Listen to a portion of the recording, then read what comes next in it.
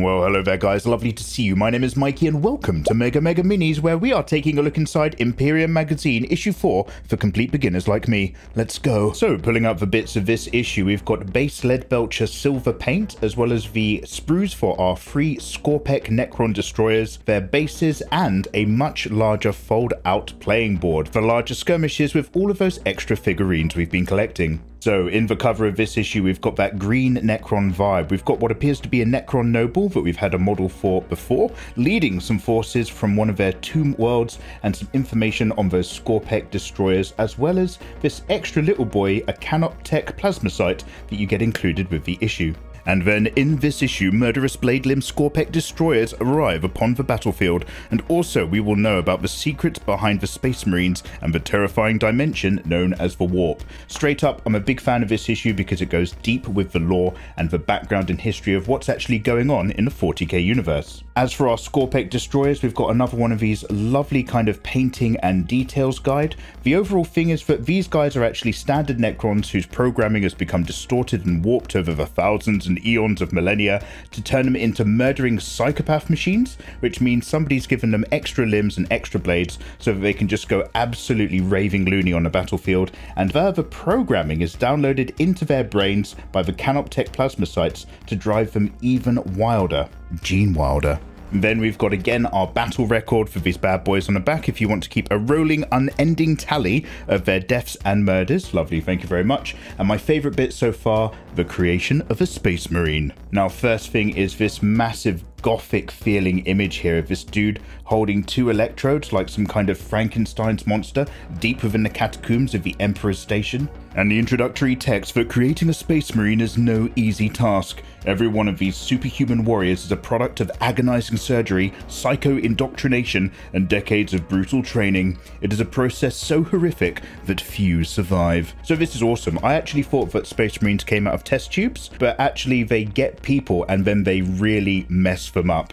They graft special gene seed implants, extra organs, loads of hypnosis, initiations, indoctrinations, and vigorous and rigorous military training. So to find an aspirant, recruits must be youths and only young bodies can accept the organ implants. Careful.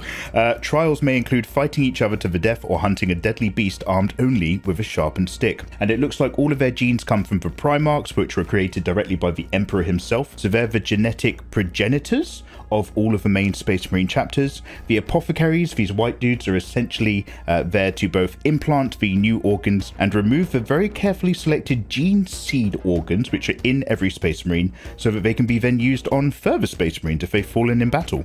And then the demons of the Warp! Basically, traveling outside our reality into the warp dimension is how we cross space and time quicker than before. It's the key to interstellar travel, or at least it was. But if you look into the void starts to look back. Our very consciousness and evolution in reality has had like a mirror effect where demons and all sorts of dangerous things now exist in warp space. The navigators are psychic mutants who possess a third eye which grants them a unique ability to navigate accurately in warp space. Every ship requires an Imperial navigator.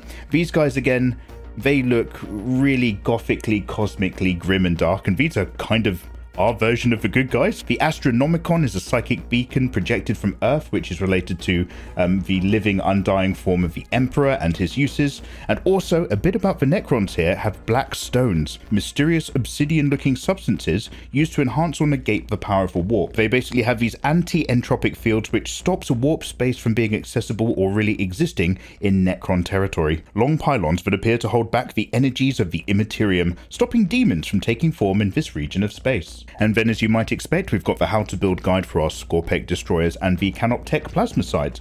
Now, these are intricate bad boys which look absolutely fantastic. Also, we've got a little bit of a guide for applying the 3 main paints that we now have, including all of that silvery metal to wrap up the guns for both the Necrons and the Space Marines. We're holding off and just doing 2 test models for the sake of following along with this magazine series, just so that after we've had a look at some of those paint kits, we can dive in a bit more fully for our models. And then, using that much larger terrain board that comes with this magazine, you can now actually do a larger skirmish with a larger series of models. It's slowly building up everything you need to get into a larger full-on battle, which is absolutely fantastic. But once we've got our models all put together, we'll be paying more attention to these sections further down the line. And that's it for issue 4, mostly about the lore and build-up of our characters, along with another battle opportunity. The painting's obviously going to be getting a bit more intricate as more of those colors come in, and then a little bit of a heads up, we've got a Primaris Captain model coming soon, and then some Primaris Aggressors as well that just look like big bully Space Marines. So yeah, that's issue 4, quite a good one. So yeah, overall I actually really like this issue because it really delves into the lore of the Space Marines and what's going on in the galaxy in particular, as well as the fact that those Skorpeckh Destroyers are fantastically intricate models. I'll see you for more in the future, make sure you're subscribed, and take care. Mate, this is too easy. Fucking YouTube, innit? Too easy.